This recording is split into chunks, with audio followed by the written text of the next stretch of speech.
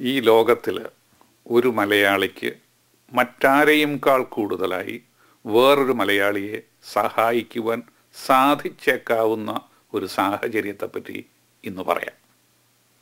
ഒരുപക്ഷെ ഒരു ചിലവും കൂടാതെ മറ്റൊരു മലയാളിയുടെ ജീവനെ തന്നെ രക്ഷിക്കുവാൻ നിങ്ങൾക്ക് കഴിഞ്ഞുവെന്ന് വരാം.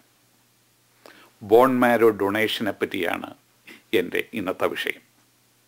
നമ്മുടെ പെൽവിക് ബോൺസ്, തലയോട്ടി, വാരിയെല്ലുകൾ തുടങ്ങിയ വലിയ എല്ലുകൾക്കകത്തുള്ള സോഫ്റ്റ് ആൻഡ് സ്പോഞ്ചി ആയിട്ടുള്ള ഒരു മെറ്റീരിയലാണ് ഈ ബോൺ മാരോ. രക്തത്തിൽ ആവശ്യമുള്ള ബ്ലഡ് സെൽസ് എല്ലാം നിർമ്മിക്കുന്ന ഫാക്ടറികളാണ് ബോൺ മാരോ എന്ന് വേണമെങ്കിൽ പറയാം. ഓക്സിജൻ ശരീരത്തിൻ്റെ എല്ലാ ഭാഗങ്ങളിലും എത്തിക്കുന്ന റെഡ് ബ്ലഡ് സെൽസ്, രോഗാണുക്കളെ പ്രതിരോധിക്കുന്ന വൈറ്റ് ബ്ലഡ് സെൽസ്, രക്തം കട്ടുപിടിച്ച് ബ്ലീഡിങ് നിർത്തുവാൻ സഹായിക്കുന്ന പ്ലേറ്റ്ലെറ്റ്സ്, ഇവ മൂന്നും നിർമ്മിക്കുന്നത് നമ്മുടെ ബോൺ മാരോയിലാണ്. ഇവയില്ലാതെ ജീവിതം സാധ്യമല്ല. നമ്മുടെ ശരീരത്തെ ഒരു കോപ്പിയിങ് മെഷീനോട് വേണമെങ്കിൽ ഉപമിക്കാം. ശരീരത്തിൻ്റെ എല്ലാ ഭാഗത്തുമുള്ള കോശങ്ങൾ, അതായത് സെൽസ്, സ്വയം കോപ്പി ചെയ്ത് പുതിയ പുതിയ കോശങ്ങളെ എല്ലാ നിമിഷവും നിർമ്മിച്ചുകൊണ്ടേയാണ് ഇരിക്കുന്നത്. നമ്മുടെ ഓഫീസിലുള്ള കോപ്പിയിങ് മെഷീന് ചിലപ്പോൾ കേടുപറ്റി അർത്ഥമില്ലാത്ത വരകളും കുത്തുകളുമൊക്കെ ആയിട്ട് ചില കോപ്പികൾ ആ കോപ്പിയിങ് മെഷീനിൽ നിന്ന് ഇറങ്ങി വരാറില്ലേ? അതുപോലെ നമ്മുടെ ശരീരമാകുന്ന കോപ്പിയിങ് മെഷീനും ഇടയ്ക്കിടയ്ക്ക് അബ്നോർമലായ ചില സെൽ കോപ്പികൾ നിർമ്മിച്ചു വിട്ടുവെന്ന് വരാം. ശരീരത്തിലെ ഇമ്മ്യൂൺ സിസ്റ്റം ഇടപെട്ട് ഇത്തരം അബ്നോർമൽ സെല്ലുകളെ അപ്പോഴപ്പോൾ നശിപ്പിച്ചുകൊണ്ടിരിക്കും. എന്നാൽ നമ്മുടെ ഇമ്മ്യൂൺ സിസ്റ്റം വേണ്ട വിധം പ്രവർത്തിക്കാതിരുന്നാൽ അത്തരം അബ്നോർമൽ സെൽസ് തന്നെ വീണ്ടും വീണ്ടും അബ്നോർമൽ സെൽസുകളെ കോപ്പി ചെയ്ത് നിർമ്മിച്ചുകൊണ്ടിരിക്കും. നമ്മുടെ ശരീരത്തിലെ പ്രയോജനകരമായ കോശങ്ങളെ ഈ അബ്നോർമൽ സെൽസ് റീപ്ലേസ് ചെയ്തു എന്നും വരും. ഇതിനെയാണ് ക്യാൻസർ എന്ന് വിളിക്കുന്നത്. Leukaemia, lymphoma, multiple myeloma, ഹാർട്ട്സ്കിൻസ് disease തുടങ്ങിയ അനേകം ക്യാൻസറുകൾ ബോൺ മാരോയെ നശിപ്പിക്കുന്ന രോഗങ്ങളാണ്. അതുപോലെ തന്നെ രോഗചികിത്സയ്ക്കായിട്ട് ഉപയോഗിക്കുന്ന കീമോതെറാപ്പിയും റേഡിയേഷനും ക്യാൻസർ സെല്ലുകളെ നശിപ്പിക്കുന്നതോടൊപ്പം തന്നെ രോഗിയുടെ നോർമലായിട്ടുള്ള ബോൺ മാരോയും നശിപ്പിച്ചു എന്ന് വരാം. ഇങ്ങനെയുള്ള അവസരങ്ങളിൽ ബോൺ മാരോ ട്രാൻസ്പ്ലാന്റേഷൻ നടത്തിയാൽ രോഗിയെ രോഗവിമുക്തനാക്കി ജീവൻ രക്ഷിക്കുവാൻ പലപ്പോഴും സാധിച്ചു എന്ന് വരും. ഇതിനായി 2 തരം ബോൺ മാരോ ട്രാൻസ്പ്ലാന്റേഷൻ നടത്താറുണ്ട്. ഒന്ന്, രോഗിയിൽ നിന്ന് തന്നെ കുറച്ച് ബോൺ മാരോ പുറത്തെടുത്ത് സൂക്ഷിച്ചു വെച്ച ശേഷം രോഗിക്ക് കീമോതെറാപ്പിയോ റേഡിയേഷനോ നൽകി ക്യാൻസർ സെല്ലുകളെ നശിപ്പിക്കുക. കൂട്ടത്തിൽ രോഗിയുടെ കുറച്ച് നോർമൽ ബോൺ മാരോയും നശിപ്പിക്കപ്പെട്ടു പോകും. പിന്നീട് ചികിത്സ കഴിഞ്ഞിട്ട് സംഭരിച്ചു വച്ചിരിക്കുന്ന ബോൺ മാരോ രോഗിക്ക് തിരികെ നൽകുക. ഇതിനെയാണ് ഓട്ടോലോഗസ് ട്രാൻസ്പ്ലാന്റേഷൻ എന്ന് വിളിക്കുന്നത്. ബോൺ മാരോയ്ക്ക് തന്നെ ക്യാൻസർ ബാധിച്ചിരുന്നാലോ മറ്റു കാരണങ്ങളാലോ ഇത് പലപ്പോഴും സാധ്യമായി എന്ന് വരില്ല. അത്തരം അവസരങ്ങളിൽ മറ്റൊരാളിൽ നിന്ന് ബോൺ മാരോ എടുത്ത് ആ ബോൺ മാരോ രോഗിക്ക് നൽകേണ്ടി വരും. ഇതിനെ അലോജനിക് ട്രാൻസ്പ്ലാന്റേഷൻ എന്ന് വിളിക്കുന്നു. മറ്റൊരാളിൽ നിന്നെടുക്കുന്ന ബോൺ മാരോ രോഗിയുടെ ശരീരം റിജക്റ്റ് ചെയ്യാതിരിക്കണമെങ്കിൽ രോഗിയും ഡോണറും കഴിയുന്നത്ര ജനറ്റിക്കലി സാമ്യതയുള്ളവരായിരിക്കണം. ഒരേ എത്നിക് ഗ്രൂപ്പിലും ഒരേ റേഷ്യൽ ഗ്രൂപ്പിലും പെട്ടവരാണ് ഇതിനേറെ നല്ലത്. ഇതിനായിട്ട് HLA എന്ന് പറയുന്നൊരു മാച്ചിങ് ടെസ്റ്റ് നടത്തും. ഒരാളുടെ ബോൺ മാരോ ഏറ്റവും കൂടുതൽ ബോൺ മാച്ച് ചെയ്യുവാൻ സാധ്യതയുള്ളത് അയാൾക്കൊരു ഇരട്ടയുണ്ടെങ്കിൽ ആ ഇരട്ടയുമായിട്ടായിരിക്കും. ലോകത്ത് ചുരുക്കം പേർക്കല്ലേ ഇരട്ടകളായിട്ട് ജനിക്കാൻ ഇടയാകുന്നുള്ളൂ. ഫെർട്ടിലിറ്റി ഡ്രഗ് ഇന്ന് സ്ത്രീകൾ ധാരാളമായി ഉപയോഗിക്കുന്നതിനാൽ ഇരട്ടകളുടെ ചിക്കാഗോയിലെ പ്രസവം വർദ്ധിച്ചു വരികയാണെന്ന് എൻ്റെ സ്നേഹിതനായ ഒരു ഒബ്സ്ട്രക്ടിഷ്യൻ ഈയിടെ എന്നോട് പറയുകയുണ്ടായി. ഞാൻ അദ്ദേഹത്തോട് പറഞ്ഞു, ക്രൈം വർദ്ധിച്ചു വരുന്നതിനാൽ എല്ലാവർക്കും ഒറ്റയ്ക്ക് പട്ടണത്തിൽ പോകുവാൻ ഭയമല്ലേ? അതിനാലാവണം അമ്മയുടെ ഉദരത്തിൽ നിന്ന് തന്നെ കുട്ടികളും കൂട്ടായി യാത്ര തിരിക്കുന്നതെന്ന്. അതവിടെ നിൽക്കട്ടെ. ഇരട്ടിയായി ഒരാൾ രോഗിക്കില്ലെങ്കിൽ സഹോദരങ്ങളുടെ ബോൺമാരോയുമായി HLA മാച്ച് ചെയ്യുവാനുള്ള സാധ്യത 30%. സോ സഹോദരങ്ങളിൽ നിന്നോ മറ്റുള്ള അടുത്ത ബന്ധുക്കളിൽ നിന്നോ HLA മാച്ച് ചെയ്യുന്ന ബോൺമാരോ ലഭ്യമല്ലെങ്കിൽ മറ്റുള്ളവരെ ആശ്രയിക്കേണ്ടി വരും. ഒരു ആഫ്രിക്കക്കാരൻ്റെയോ ഒരു വെള്ളക്കാരൻ്റെയോ അല്ലെങ്കിൽ ഒരു ചൈനക്കാരൻ്റെയോ മറ്റു വർഗത്തിൽപ്പെട്ടവരുടെയോ ബോൺമാരോയുമായി ഒരു മലയാളിയുടെ ബോൺമാരോ HLA മാച്ച് ചെയ്യുവാനുള്ള സാധ്യത കുറവാണ്. മറിച്ച് ഒരു ഇന്ത്യക്കാരൻ്റെയോ പ്രത്യേകിച്ചൊരു മലയാളിയുടെ തന്നെയോ ബോൺമാരോയുമായി HLA മാച്ച് ചെയ്യാനുള്ള സാധ്യതകൾ കൂടും. ഇതിന് കാരണം നമ്മുടെ ശരീരം അനേക തലമുറകളിലെ നമ്മുടെ പൂർവികർ നമ്മോടൊപ്പം യാത്ര ചെയ്യുന്ന ഒരു ഓംനിബസ് പോലെ എന്നതിനാലാണ്. അനേകം തലമുറയിലെ പൂർവികരുടെ ജനറ്റിക് അംശങ്ങളുമായി ചുരുങ്ങിയ ഒരു കാലയളവിലേക്ക് ഈ ഭൂമിയിലേക്ക് തിരിച്ചിരിക്കുന്ന ഒരു യാത്രാ വണ്ടികളാണ് നാം ഓരോരുത്തരുമെന്നും വേണമെങ്കിൽ പറയാം. അതുകൊണ്ട് ഒരു മലയാളി മറ്റൊരു മലയാളിയുമായി കൂടുതൽ ജനറ്റിക്കലി മാച്ച് ചെയ്യപ്പെടുന്നു. എന്നാൽ ഒരു പ്രശ്നം, അമേരിക്കയിൽ 8 മില്യൺ ആൾക്കാർ വോളണ്ടറി ആയിട്ട് ബോൺമാരോ ഡൊണേഷൻ ചെയ്യാനായിട്ട് രജിസ്റ്റർ ചെയ്തിട്ടുണ്ട്. ഇവരുടെ ഇടയിൽ ഇന്ത്യക്കാരുടെയും മലയാളികളുടെയും സംഖ്യ വളരെ കുറവാണ്. അതുകൊണ്ട് ജീവൻ രക്ഷിക്കാൻ ഉതകുന്ന ബോൺമാരോ ലഭിക്കാതെ അനേകം മലയാളി രോഗികൾ പലയിടത്തും ഇന്ന് കാത്തിരിപ്പുണ്ട്. കൂടുതൽ ഇന്ത്യക്കാരും പ്രത്യേകിച്ച് മലയാളികളും ബോൺമാരോ ഡൊണേഷനായി വോളണ്ടിയർ ചെയ്ത് നാഷണൽ ബോൺമാരോ രജിസ്ട്രിയിൽ ചേരുക എന്നതാണ് ഇതിനുള്ള നല്ല പരിഹാരം.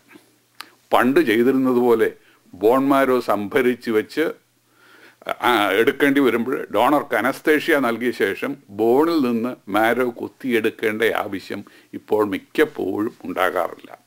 എംഫറസിസ് എന്ന് പറയുന്ന medical പ്രൊസീഡിയറാണ് ഇതിനുപയോഗിക്കുന്നത്.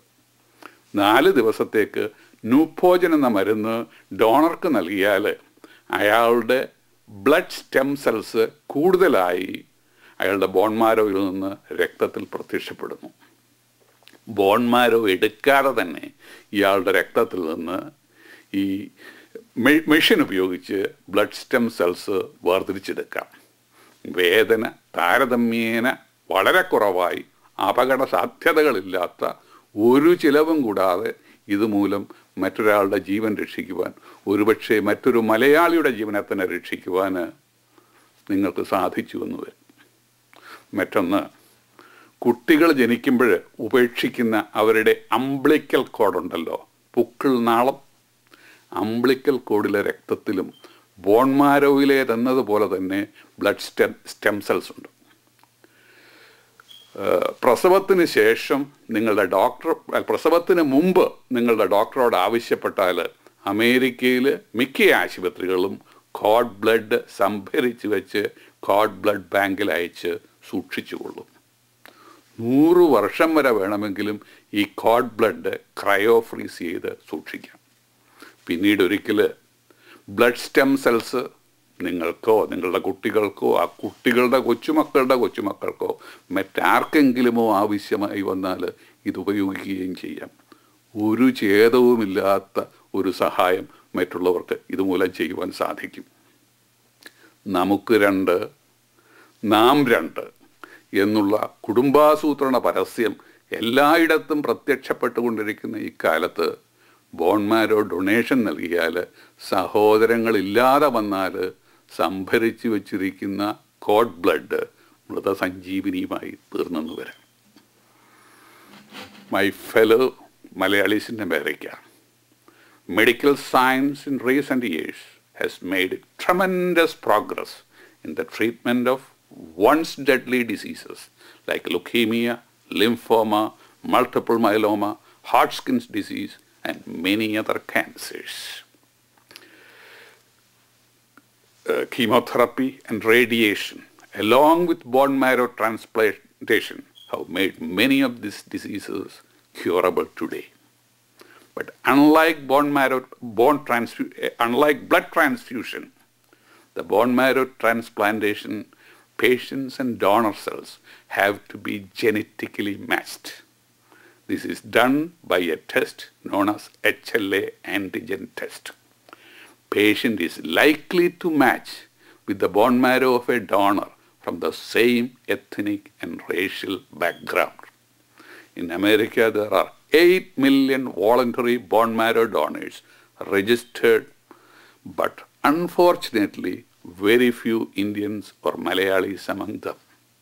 So it is much more difficult for a Malayali patient to get a bone marrow transplantation unless he or she has an HLA-matched brother or sister or other close relative.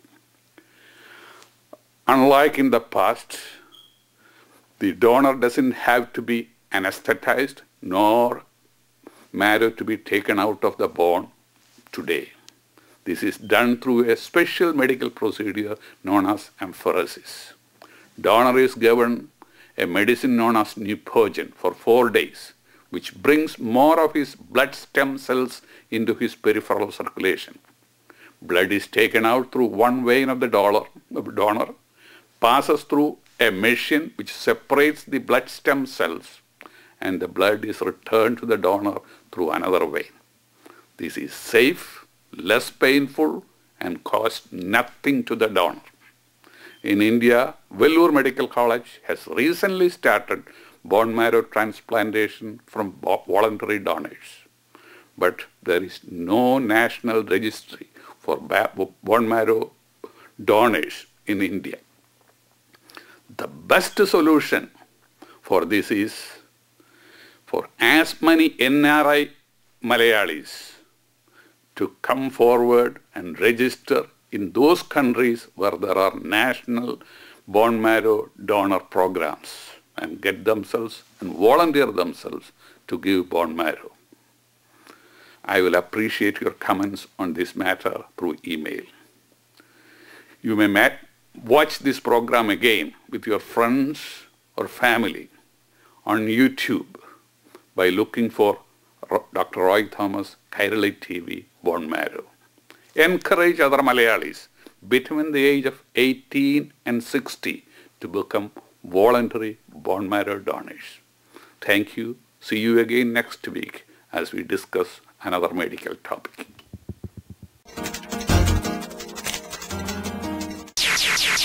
Kerala Hindus of North America അഞ്ചാമത് biennial convention 2009 July 10 മുതൽ 13 വരെ കാലിഫോർണിയയിലെ Ontario നഗറിൽ സ്ഥിതി ചെയ്യുന്ന Hilton double tree ഹോട്ടലിൽ വെച്ച് നടക്കുന്നു.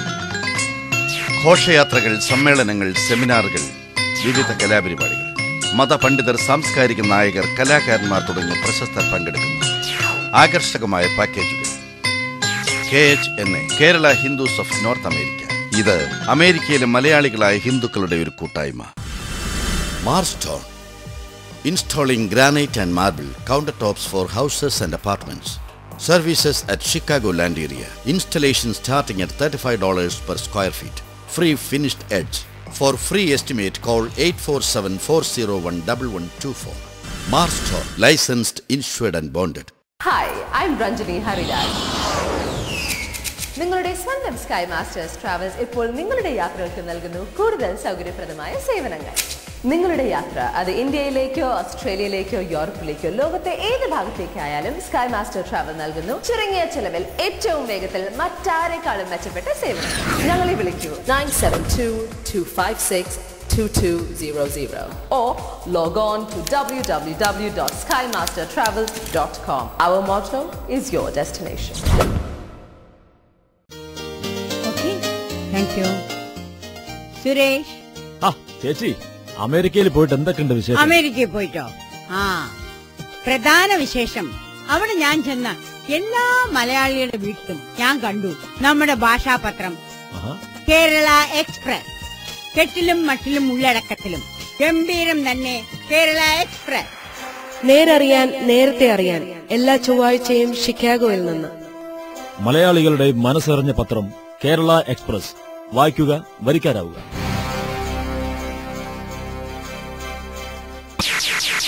കേരള ഹിന്ദുസ് ഓഫ് നോർത്ത് അമേരിക്കയുടെ 5ാമത് ബൈനിയൽ കൺവെൻഷൻ 2009 ജൂലൈ 10 മുതൽ 13 വരെ കാലിഫോർണിയയിലെ ഒൻറ്റാരിയോ നഗറിൽ സ്ഥിതി ചെയ്യുന്ന ഹിൽട്ടൺ ഡബിൾ ട്രീ ഹോട്ടലിൽ വെച്ച് നടക്കുന്നു.